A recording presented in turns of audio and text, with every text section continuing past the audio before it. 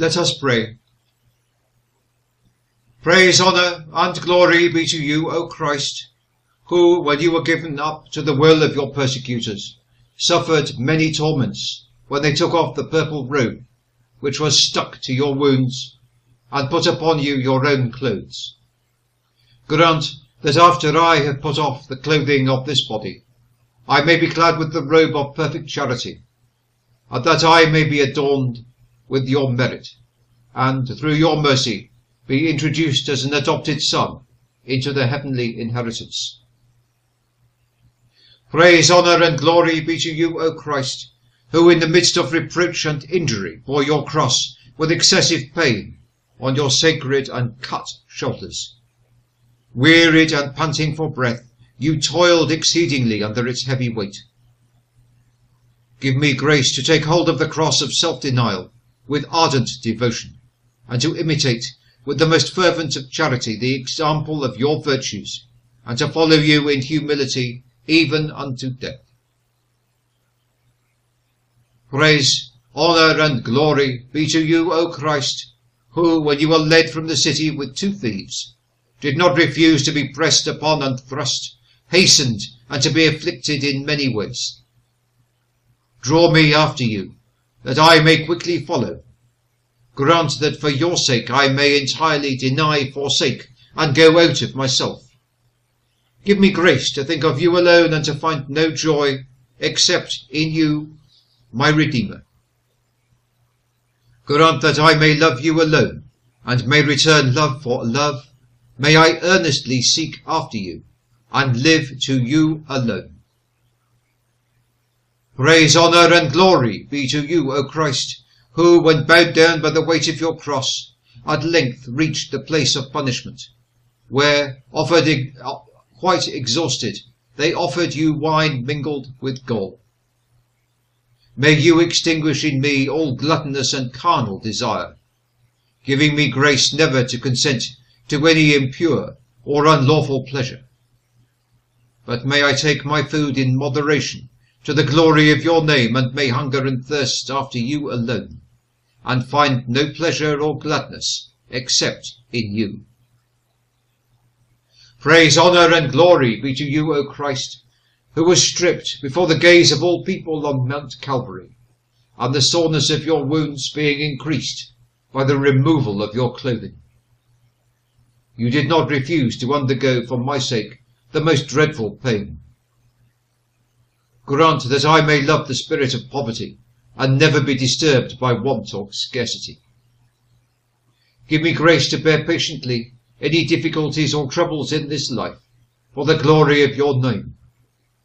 Strip my heart of every vain fancy and affection, and grant me a holy intent with pious desires, renewing within me daily a most pure love for yourself.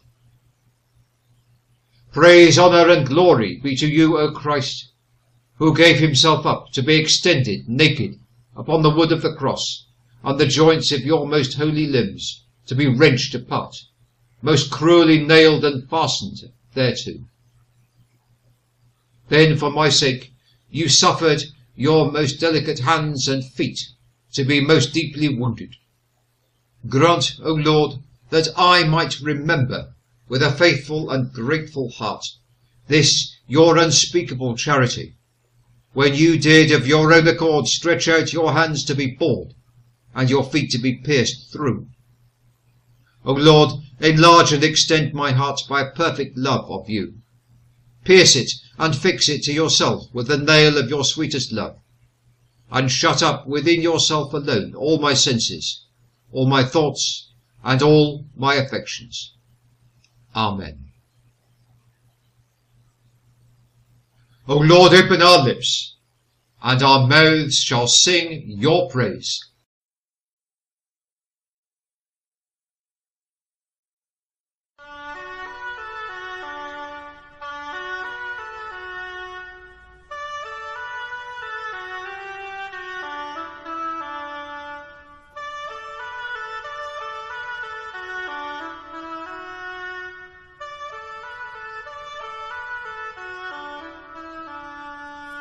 You belong to Deo, omniscient.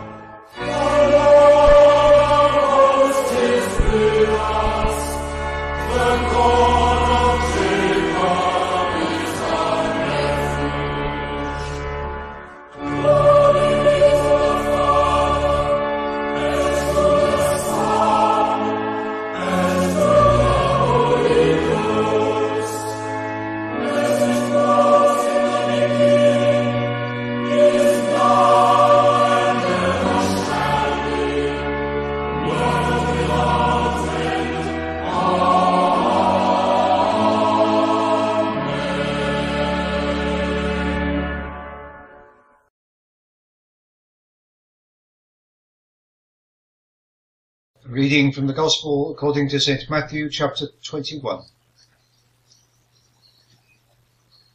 When Jesus had come into the temple, the chief priests and those in authority over the people came to him while he was teaching and said, "By what authority do you do these things? Who gave you this authority?" Jesus said to them in answer, "I will put one question to you, and if you give me the answer, I will say by what authority I do these things. The baptism of John, where did it come from? From heaven or from men?" But they reasoned amongst themselves, saying, "If we say from heaven, he will say to us, then why didn't you have faith in him? But if we say from men, we are in fear of the people, because all take John to be a prophet." So they made answer and said, "We have no idea." Then he said to them, "Then I will not say to you by what authority I do these things. But how does it seem to you? A man had 2 sons, and he came to the first and said, 'Son, go and work today in the vine garden.' He said in answer, 'I will not.' But later, changing his decision, he went. He came to the second and said the same. And he made answer and said, 'I go,' and went not. Which of the 2 did his father's pleasure?" They say, "The first." Jesus said to them, "Truly I say to you that tax farmers and loose women are going into the kingdom of God before you. For John came to you in the way of righteousness, and you had no faith in him. But the tax farmers and the loose women had faith in him. And you, when you saw it, did not even have regret for your sins, so as to have faith in him." Listen to another story.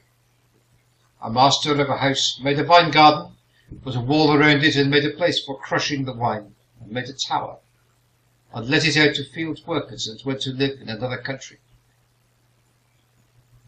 When the time for the fruit came near, he sent his servants to the workmen to get the fruit.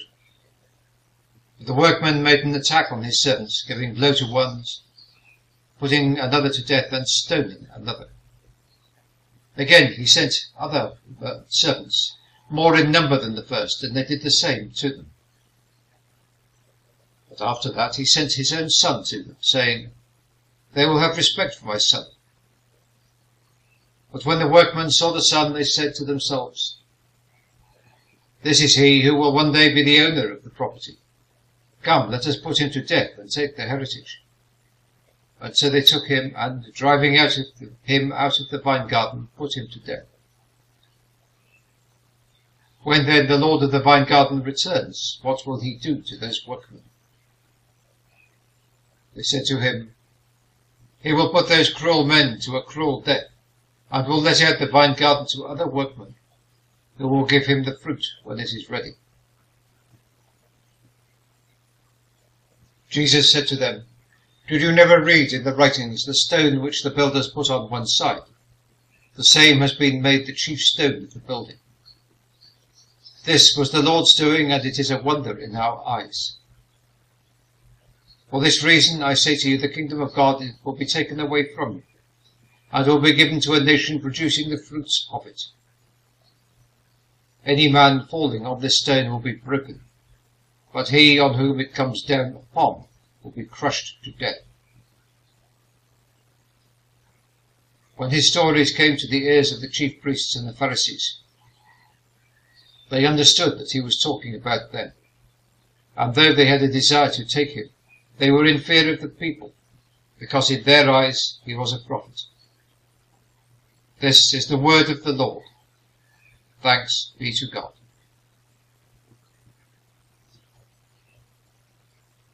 Jesus was no stranger to controversy. From the first debates over the law in the temple, at the age of 12, through the course of his ministry, to this point recorded here by Matthew shortly before his death. It is something to which we should become accustomed ourselves as his followers, because there will always be a queue of those anxious to frustrate our message, attempting to score points or generally embarrass us. Indeed, Jesus simply could not keep away from the temple, even though it was full of danger for him. The previous day he had purged the temple of all cheating traders, who had preyed upon the faithful who came to offer sacrifices and to pray, courting the adverse attention of the authorities. Again, first thing in the morning no less, he had returned for a second encounter. The previous day he had called the temple a house of prayer, and in the instance today he was preaching. This makes an interesting association for us, that it is not possible to preach without prayer, or indeed to pray without preaching. At the same time, it is necessary to enjoy the word as is praying.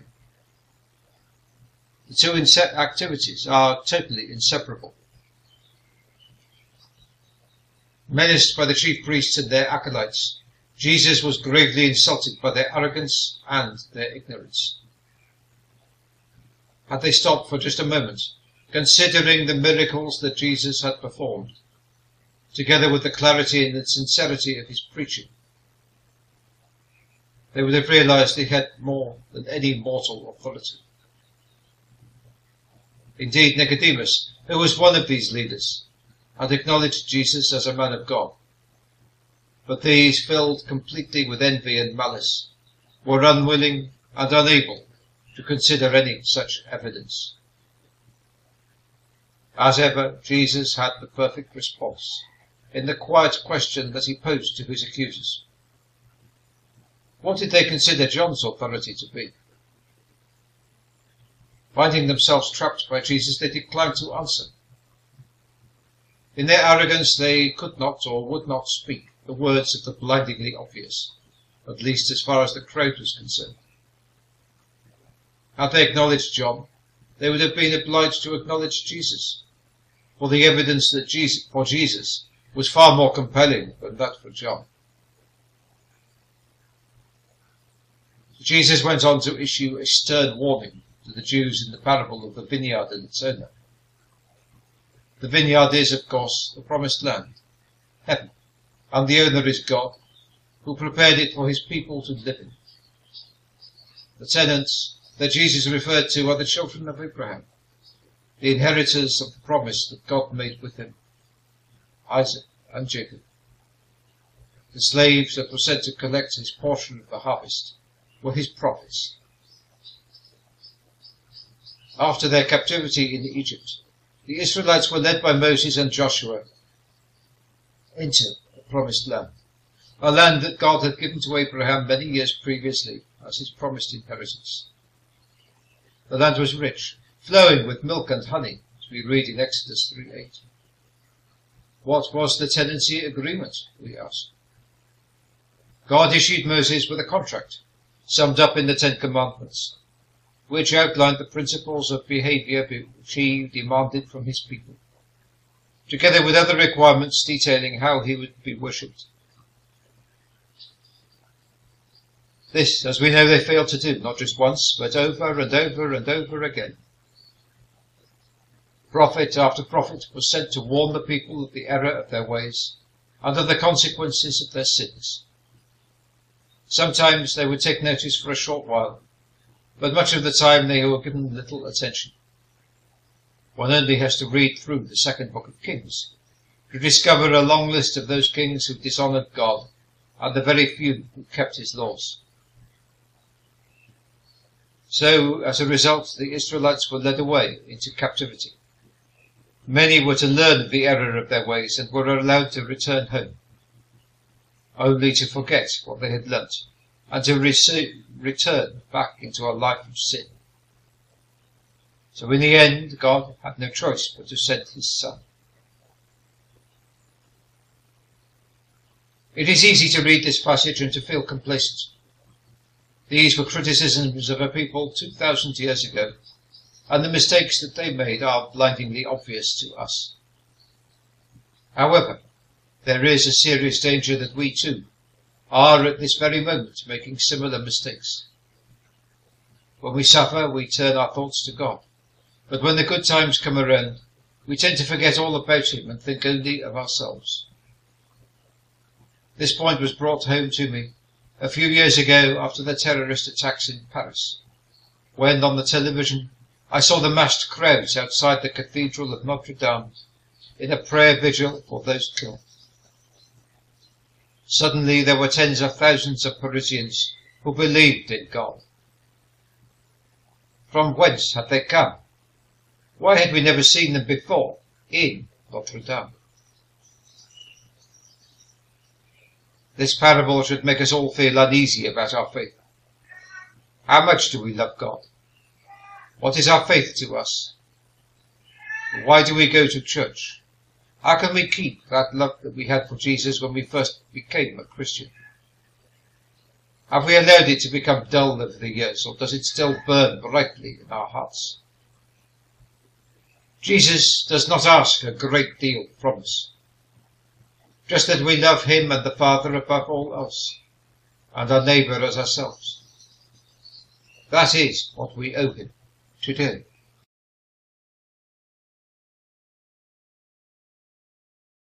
Let us pray. Let your merciful ears, O Lord, be open to the prayers of your humble servants, that they may obtain their petitions, make them ask such things as will please you. Through Jesus Christ our Lord. Amen.